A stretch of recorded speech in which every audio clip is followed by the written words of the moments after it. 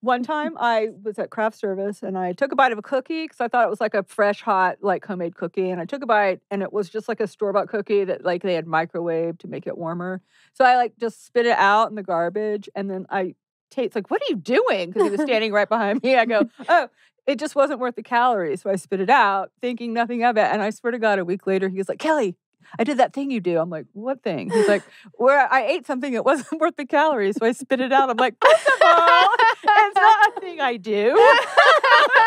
I did it once." He thinks you just like taste things. I did that thing you do. That's really like Tate funny. needs to watch anything. He's riding 50 miles a day. I know, right? He's a triathlete. Thanks for watching this video. Be sure to start with the pilot episode and catch all of our episode recaps.